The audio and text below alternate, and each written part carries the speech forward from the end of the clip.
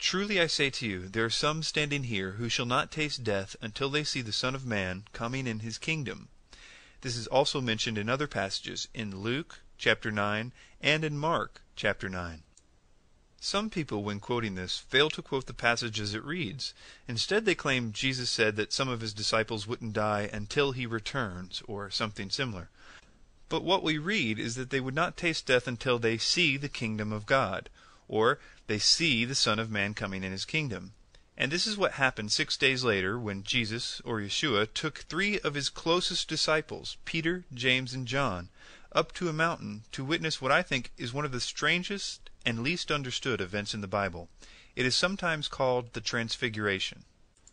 One of the reasons that this event is not usually linked with the preceding verse that says, "There are some standing here who shall not taste of death until they see the Son of Man coming in his kingdom," is because the next verse, which starts, "And after 6 days," begins another chapter. Here it is important to realize that the chapter divisions are not necessarily inspired. The chapter divisions used today were developed by Stephen Langton, an Archbishop of Canterbury. Langton put the modern chapter divisions into place around A.D. 1227. What is interesting is that in all 3 places this is told in the Bible, Matthew, Mark, and Luke, there is a difference in the chapter divisions at this point. Most notable is the book of Mark. It is generally agreed that the book of Mark was written by Mark using the testimony of the Apostle Peter, who is one of the 3 people who witnessed this strange event. In that book, the chapter begins with, "Truly I say unto you, there are some of those standing here," which implicitly links the Transfiguration to that event. But in the book of Luke, there are no chapter divisions in sight on either side of the verse. So in all 3 cases, the chapter divisions are in vastly different places. One biblical commentator said it this way: the above verse is the closing one of Matthew 16, and it is exceedingly unfortunate that a chapter division has been made to immediately follow it, and thus obscure its real meaning to many readers.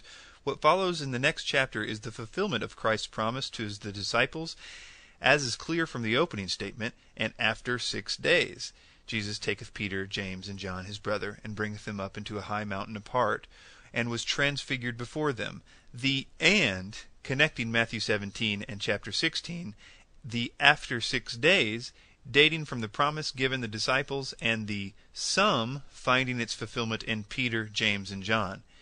Here, then, is the key to the significance of the Transfiguration scene. It was the disciples seeing the Son of Man coming in his kingdom. It was a pattern and a sample of the glory in which our Lord shall return to the Mount of Olives. It was a visible representation, a spectacular setting forth of each of the leading elements which shall be found in Christ's millennial kingdom. The author then goes on to, quote, particularize and detail these specific events. So let us also look into the details to see if this event can be seen as a type of kingdom of God.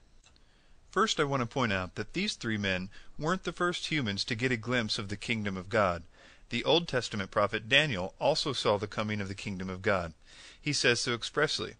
Also take note that when Daniel saw this event, he makes some similar observations that other people will later make regarding the appearance of Christ in his kingdom. "As I looked, thrones were placed, and one that was Ancient of Days took his seat. His raiment was white as snow, and the hair of his head like pure wool. His throne was fiery flames, its wheels were burning fire. A stream of fire issued and came forth from before him. 1,000,000 served him, and 10,000 times 10,000 stood before him. The court sat in judgment, and the books were opened. I saw in the night visions, and behold, with the cloud of heaven there came out one like a son of man, and he came to the Ancient of Days, and was presented before him, and to him was given dominion and glory and kingdom, that all peoples, nations, and languages should serve him. His dominion is an everlasting dominion which shall not pass away, and his kingdom one that shall not be destroyed." The Ancient of Days' hair in Daniel is described as pure wool, and his raiment as white. Interestingly, it's described this way also by the Apostle John when he got a glimpse in a vision of a man who identified himself as the resurrected Jesus Christ. It says in Revelation 1 verse 16, "And his hairs were white like wool, and white as snow, and his eyes were as a flame of fire, and his feet like unto fine brass, as if they burned in a furnace. And his voice was the sound of many waters. And he had in his right hand 7 stars, and out of his mouth went a sharp-tongued sword, and his countenance was as the sun shineth in his strength. Here we again find more clues. John also describes the face of Jesus as extremely bright in this state, but he also describes his eyes as flames of fire. Again we go back to Daniel. In Daniel, he also spoke of the brightness of the face. In Daniel 10, verse 6, his body was like a beryl, and his face as the appearance of lightning, and his eyes lamps of fire, and his arms and his feet like the color to polished brass, and the voice of his words like the voice of a multitude. The disciples in the Transfiguration were favored with a glimpse of Christ in his resurrection glory, and apparently he is extremely bright in this resurrected state. Just ask Saul, who was blinded by the effects of Christ's glory as manifested to Saul of Tarsus on the Damascus road.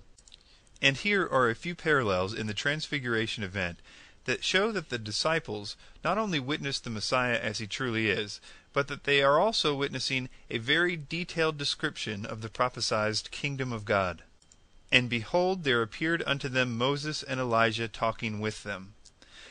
From the fact that Moses, representative of the law, and Elijah, standing for prophets, were with Christ at this time, we may learn that the Old Testament saints shall have their part and place with Christ in his millennial kingdom.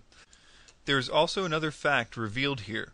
When the Lord returns to the earth, he will be accompanied by 2 classes of saints, here represented by Moses and Elijah, namely those who have passed through death and those who have been changed. The 3 disciples, Peter, James, and John, may be regarded as representatives of the church. During the Transfiguration, Jesus, Moses, and Elijah are wearing white garments, the same kind that the redeemed will wear. While he yet spoke, behold, a bright cloud overshadowed them, and behold, a voice came out of the cloud which said, This is my beloved Son, in whom I am well pleased. Hear ye him. The mention of the bright cloud here is deeply significant, the more so as it was out of it that the voice of God was heard speaking. This was the cloud which had been withdrawn from Israel centuries before, but which now suddenly appeared again. This was the cloud in which Jehovah appeared of old, the cloud of the Shekinah glory. It was the cloud which filled the tabernacle, the cloud that covered the tent of the congregation, and the glory of the Lord filled the tabernacle in Exodus 40. This was the cloud that guided Israel through their wilderness wanderings. This was the cloud in which Jehovah appeared in the Holy of Holies upon the mercy seat. This is the cloud which filled the temple of Solomon. Little wonder that the disciples fell on their faces and were sore afraid. The appearing of the Shekinah cloud on the Mount of Transfiguration was the intimation that it shall be visible to Israel again in the millennial kingdom. That it will be is further evident from a prophecy in Isaiah 4, verse 5. The sequel of the Transfiguration was equally wonderful in its typical signification, in that the first thing that Jesus did after he came down from the Mount of Transfiguration was cast out the demon that his disciples could not cast out.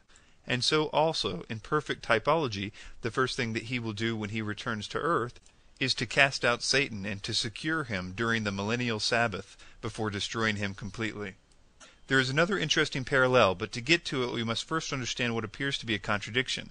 Both Matthew and Mark recorded the period between Jesus saying that some standing here wouldn't taste death until the Transfiguration event as 6 days, but Luke mentions that the delay was actually 8 days.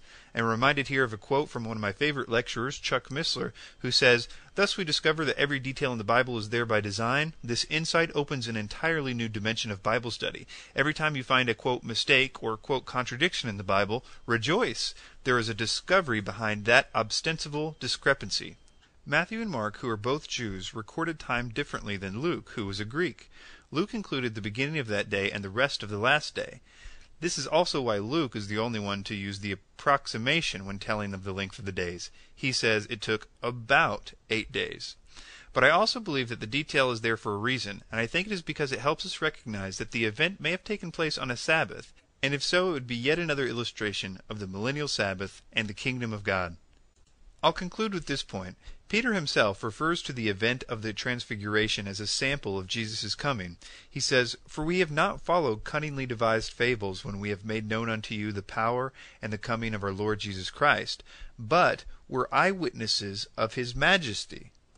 For he received from God the Father honor and glory, when there came such a voice to him from the excellent glory, This is my beloved Son, in whom I am well pleased. Thanks for your time.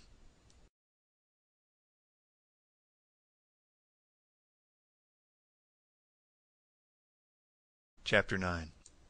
Some people, when quoting this, fail to quote the passage as it reads. Instead, they claim Jesus said that some of his disciples wouldn't die until he returns, or something similar.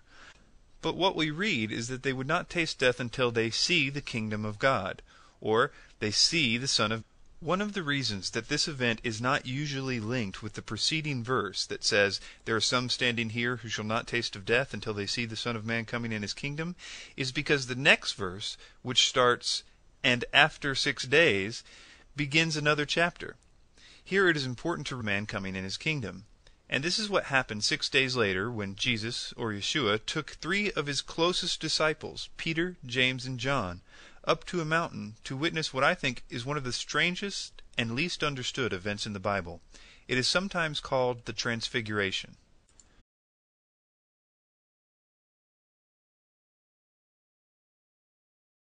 Truly I say to you, there are some standing here who shall not taste death until they see the Son of Man coming in his kingdom.